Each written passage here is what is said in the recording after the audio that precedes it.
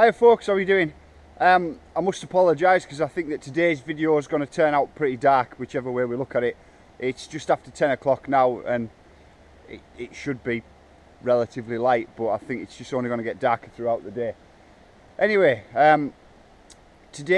yesterday and today I was hoping to get some arc welding done and get the big generator hired in and sorted out with that, but it seems that the weather's against us a little bit, and to be honest with you, I don't fancy arc welding in the rain. It seems like a bit of a daft idea to me. So yesterday I got some revenue and customs paperwork done for corporation tax, etc. That's out of the way now, so I'm back in the forest today. I've got the chainsaw out, and I've shown this area before, but I have been having some thoughts about it over the past few days. Just pointing you down here is the line that I'm cutting down, so directly down that way. The thoughts being that every single one of these trees, even though they're not on the actual line on the track, every one that's leaning and that's got too much of a lean on it and is exposing some roots. This one's a prime example. If we look up the tree, it's swaying around and it's up and it's got green leaves at the top, but all these back roots are exposed right up. Frankly, that means that it's not a safe tree. And as I point down this way, it only gets worse. You can see there's more leaning, some more leaning here, some that have actually come down. Another one that's come down, you can see the roots up here, and some over there as well. Now, as I say, the thoughts for this track, this is Beggars Canyon, by the way. The thoughts for this is I'm going to cut down the ones that aren't even on the track, because they're going to be needed for building material. I did a load of paperwork yesterday, which I just find dead boring, so after I'd finished that I had a bit of an investigation of BC tracks, basically. So around Squamish, some of the ones that are in Rettalack, some of the ones kind of just over the other side of Whistler as well. Whistler's a lot of Whistler is surfaced, as you'll know. Half of it isn't. It doesn't get shown as much as like the famous airline, etc. But there's definitely some stuff around Vancouver Island as well. Darren Berracloth was responsible for building a lot of that. But we're going full Canadian style on Beggars Canyon. That means that we're going to need quite a bit of building material. So, you know, we're just going to jump in and cut down anything that doesn't look safe, regardless of whether it's on the track or not. I'll crack on with that. I'll get back to you shortly.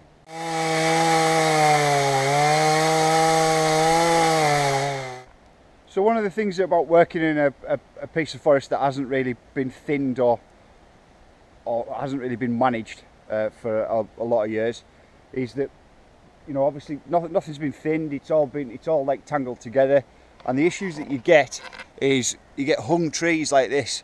So you cut them, and I'll get you down here and show you so this is off its hinge, you can see in here, but it's just stuck, it's not having it. So one of the options that you've got available to you is to use a winch.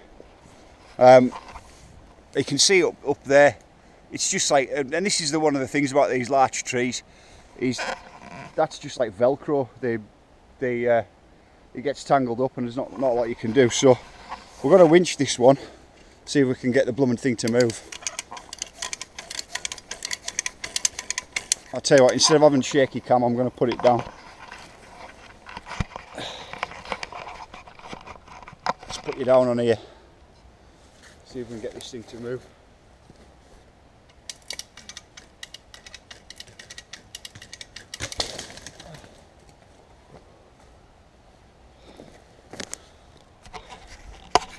So it's off.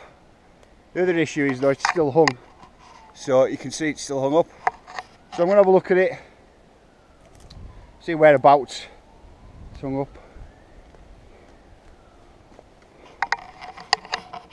It still appears to be in that branch.